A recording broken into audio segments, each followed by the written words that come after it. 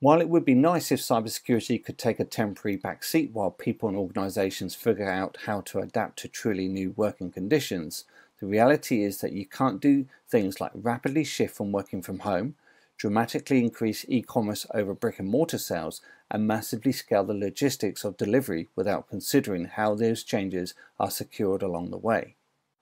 Cybersecurity is part of the pandemic response, plain and simple. In order to learn more about how security professionals are dealing with this crisis, Tripwire conducted a survey between the 14th and the 21st of April 2020 and received 345 responses. Many of the conclusions in the results are not surprising. For example, I don't think anyone would be surprised to know that 94% of respondents are more concerned about security now than before COVID-19. 83% reported that a significant increase in employees working from home as a result of COVID-19. This is not a surprising figure and illustrates the pressures companies had to adjust to this shift. So when we asked how prepared their security to deal with COVID-19 was, 68% experienced difficulty in coping. Again, no surprises to learn that organisations are most concerned about employee home network security. It's unlikely that organisations are going to start securing these home networks. It's much more likely that other concerns will come to the forefront, such as managing and securing those assets. When it comes to compliance and meeting hardening guidelines, a much higher percentage of respondents said that compliance is more difficult because of COVID-19.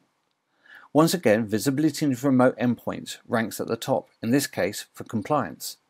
Interestingly, the second item is more about how to apply the policies in the new, more remote environment rather than the actual assessment. This is where expertise is more important than at all. So what steps are organisations taking to respond to COVID-19? Immediate response seems to be twofold. First, pause new projects and focus on response. Second, figure out if the tools you already have can help.